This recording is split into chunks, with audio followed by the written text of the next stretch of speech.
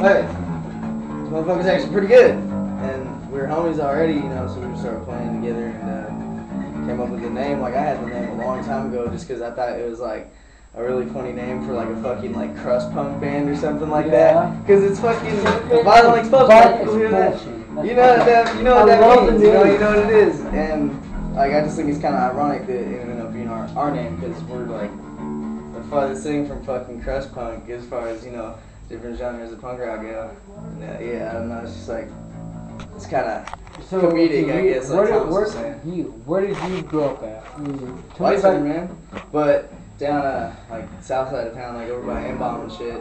Like right going into North Burien. It's like with the main drag to downtown White Center, 16th Avenue turns into Embalm. So not too far from here, just the other side of the neighborhood. What kind of experiences did you have? Hey, thanks. Thanks, beer's good. Probably until I was like 11, I didn't really realize what was going on around me, but then I started getting jumped and shit, and I realized that my neighborhood is not as nice as the rest of my friends in like West Seattle and shit. So that ended up being like a really defining factor in the Horowitz music, is that we could all write about like our experiences growing up in a bad neighborhood like this is, you know, and a lot of other Seattle bands aren't really like coming from the same roots as us, so we just wanted to like shed light on our situation in this part of Seattle, you know what I'm saying? Like, right. Through our lyrics. Now the Horowitz have played what? For the past 8 years. No, like 2.5. Really? That's it? Yeah, Rhapsody Ruckus been playing for like 8 years. That was the first punk rock band out of the White Center. Oh, okay. That's the name you've seen. Mm-hmm. That's the one I saw. You see him on this ticket right here with no effects. There you go. Yep, they're fucking. Is that the King They're Cat? making a name for our neighborhood. They're getting pretty big, so I got a lot of respect for those guys, and I'm really happy for them. The White Center's starting to make a name for itself.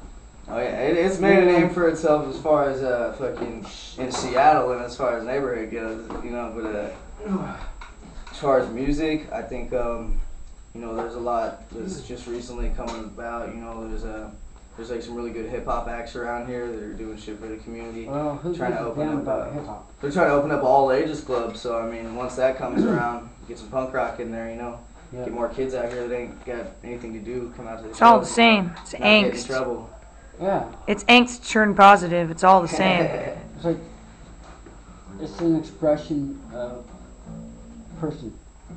Yeah, I don't know. That's like pretty much the biggest goal that I've always had for the Horowitz would be to like open up our own all ages music club around in White Center. You know, so kind of like the Morgue down in Georgetown, where it's just like all ages all the time, always $5. You know, because see, there's a lot of bands that's wanting to get involved with in all ages, all day long. Venue. Like down here, I mean, I don't know, just like.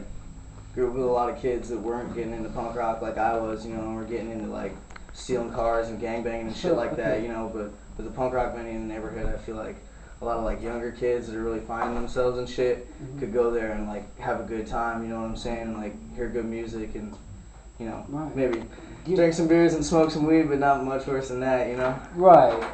So what gravitated you to punk rock? Why? In hindsight, probably my parents getting divorced when I was young had a lot to do with it, because I had like a lot of like rage that I didn't know like where it was coming from, you know, and like I had nothing to like put it towards, you know, like no outlet for it. But like I found that in punk rock music, because, you know, there's like, you know, most of the first bands I was listening to, there's pissed off people singing it, you know what I'm saying? Right, so I just like immediately found the connection, and I don't know, man, it's just like punk rock can be whatever you want it to be, and I just like that I can make the music how I like and just come up with some dark chord progressions and shit, like even try and make it like sound like some punk rock I never even heard before, you know, and it can just be my music, and it doesn't have to be like compared with anything else, you know, it's just like its own thing. Like punk rock is malleable like that. That's what I like about it, you know. Who did you listen to growing up? Who are your influences? Shit, man. Most people would probably clown on me for this, but my favorite band is undoubtedly Rancid.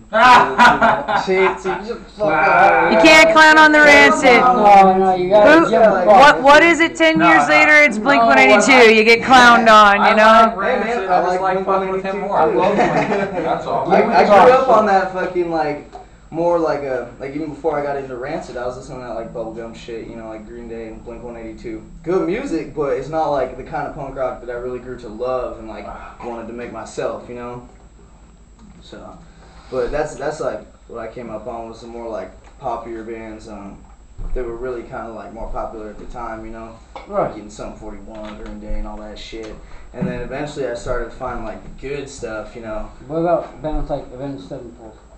Man, they can kiss my dick, dude. I don't like that group. I do like the dude's fucking guitar, that double cut Schecter. But other than that, man, I don't know. It's just like I would say that they have a very distinguishable guitar tone, though. So give them props for that. Thank you.